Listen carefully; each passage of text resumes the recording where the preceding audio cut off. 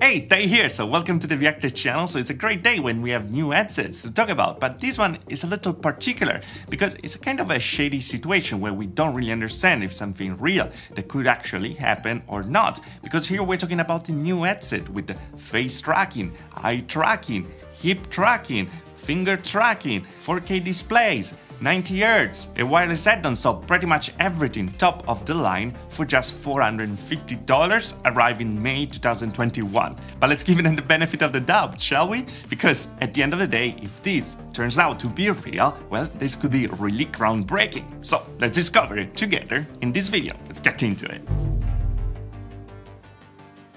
Alright, here we are. So I decided to make this video even if the situation is a little shady and we don't know anything about this company, we don't have any background of this company, even looking at LinkedIn, that's pretty much nothing but a little startup with just 10 employees. It's because beside the great numbers and the great specs that these alleged headsets is supposed to have, also, they actually came out with really good ideas to solve some problems that we have in VR right now, and it seems like very good solutions so far.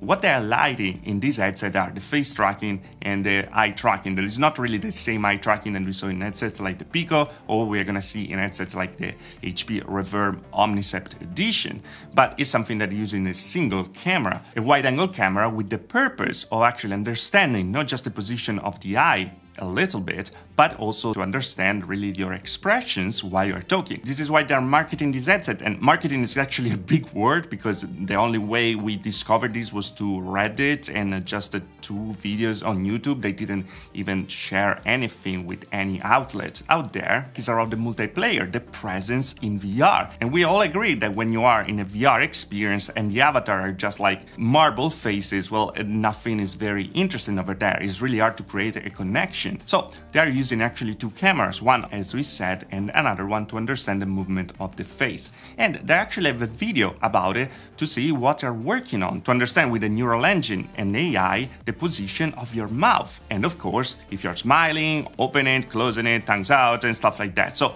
it's very compelling experience from what we saw from the demo as well. Now, we don't know if the demo is real. It looks very, very good, to be honest, and that made me very excited and interested in this product, but again, we have to take it like a little cautious over here. And the other super interesting thing that we saw is actually a new solution for locomotion in VR. Because yes, locomotion is a big thing to solve. Now we use a thumbstick like we are used to regular video games in flat screen, for example, turning left or right, and then the movement can be related to your head. That is not really something that I personally like, but some people do, or to the position on your hand. That, by the way, a little curiosity was created by the creator of Onward, the word game that we have on the Oculus Quest now. So it's very interesting that that became actually the standard. Now, it works very well for motion sickness because it really helps to give you a direction, and they decided actually to go a step forward, and instead of just relying on the position on your hand, we know that sometimes when you aim down, for example, is not perfect, to rely actually on a little puck that you're gonna put on your hip that is gonna understand the orientation of your hip and then translate it in game. That means that you're gonna be free to move your hands around, you're gonna be free to move your head around and go wherever you want, still using the thumbstick at the same time. So a big applause there because I think that might actually work. Now, I'm a little concerned about this pack because if they're using accelerometers, usually we have some drifting over there, and we have to see how they're gonna deal with drifting, having actually the locomotion moving in that direction, because in then you have something that doesn't really correspond. Well, it will create even more motion thickness. But hey, we're talking about something that we don't even know if it's real, so again, let's give them the benefit of the doubt. But so far, solution approved for sure. Now, why I'm a little skeptical about it? Well, mostly for the tech that we have over here, because this seems like everything brought to the maximum when it comes to technology in a virtual reality headset, and the price is just $450. That seems a little unreachable, to be honest. Now, you never know what is gonna happen, but well, when you're talking about 2 4K display like the HP Reverb G2, at 90 Hz. That's already impressive. We're talking about 4 cameras for the inside-out tracking, plus the 2 cameras inside for the eye tracking, face tracking, and mouth tracking. 2 controllers that are very similar to the Oculus Quest controller, for example, but we saw that they became pretty much a standard, but also with finger tracking over there, so the ability to understand when you squeeze the controller, and of course every single finger,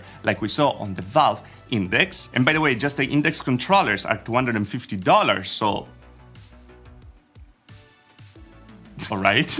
And this wireless module that they are saying for $50, they're gonna give wireless. How it's gonna work? Because we know that with the Vive Cosmos, for example, to have a compelling virtual reality experience wireless with PC VR, we need a 6 GHz connection, and the cost of the module is around $250. And I talked personally with DisplayLink, who creates the module, and it's actually very complicated to make. So can a startup with 10 people actually deliver something like that for May 2021? And all of that for $449? Now, I'm in the virtual reality world for a while, and we already saw something like it. It was called Pimax. Then Pimax delivered part of it, but still right now we don't have all the modules that we're talking about. Some got cancelled, like the wireless module, and you know, we have a company that yes works, yes creates great headsets, but at the end of the day still struggles with the software and to make it possible to have a great experience for everyone, for the regular consumer. There's still a work in progress, and we're talking about already 3 years past, so expecting something directly in May will be kind of impossible, I think. But hey, again, if this turns out to be real, it's going to be super exciting. We really need prices to go down for virtual reality headset for PC VR. At least we have great prices, by the way, with the HP Reverb G2 already, and more competition will just be better and better. Now we have face tracking, we have eye tracking, we have like a frown tracking, something like it, and it's super interesting because we already saw this kind of stuff coming with the Omnicept edition, and they're doing pretty much the same thing over here for a lower price. Now, is it real or not? Well, that's something that I can't know already, and I'm gonna keep you updated on that. Of course, I'm trying to get in contact with them so we can know more about this new headset. So should you book it, pre-order and something like that? Well, probably it's not a good idea yet. Everything seems a little up there on the air, but as I said, I'm gonna let you know in the future, of course. But anyway, guys, this is the video. Are you interested in something like that? Would you like to see these coming to the market or not? And do you actually believe this is coming to the market? Let me know in the comment below. And as always, if you liked the video, like. If you didn't like the video, dislike. Subscribe to the channel for more of VR tech. And if you really love the channel, there's the join button down there, a little down further, the Patreon, that I have prior access to videos. A new one is actually over there already, that is not out. And we also have the t-shirt sticker and Max 2020 item #1 down there, so check them out for sure. But anyway, guys, again, like, dislike, subscribe. See you guys next video. Thanks for watching.